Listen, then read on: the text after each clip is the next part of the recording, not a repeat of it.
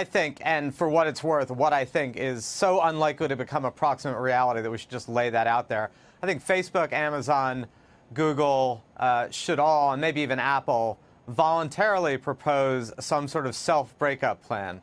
You know, industrial companies do this all the time. Units become big, investors have a hard time pricing them, so they spin them off. Dow, DuPont, converged, and then they broke themselves up last week. It's not as if companies don't do this for all sorts of reasons having to do with both financial and efficiencies. The proximate reason here is regulation is coming, and a la Julia's point, I think that there is a degree of awareness on this on the part of Facebook and others. I mean, how could there not be, given congressional hearings and concerns over privacy?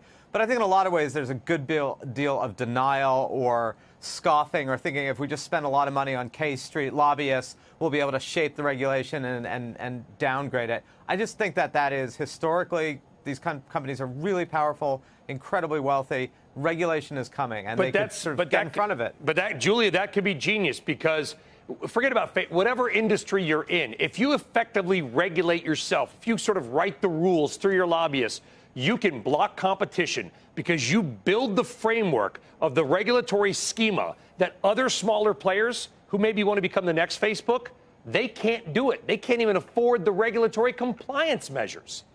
Well, this is the key issue with regulation. And Mark Zuckerberg has said explicitly he wants other people to write the rules, because he has recognized that if Facebook regulates itself and does not get actual federal legislation, that they're going to be criticized for just creating rules that don't really limit them or aren't really sort of effective in any reasonable way. So I think what situation we're in right now is Zuckerberg has made proposals for things that Facebook believes would be useful as rules of the road for these new range of industries. But I think what's really challenging, and Zuckerberg has even pointed this out, is you don't want to regulate so much that it limits innovation, but you also don't want to regulate in ways that are only sort of predictable or useful to Facebook. But Zach, you get my point. It's false kindness on the point of these companies saying, hey, regulate us, please.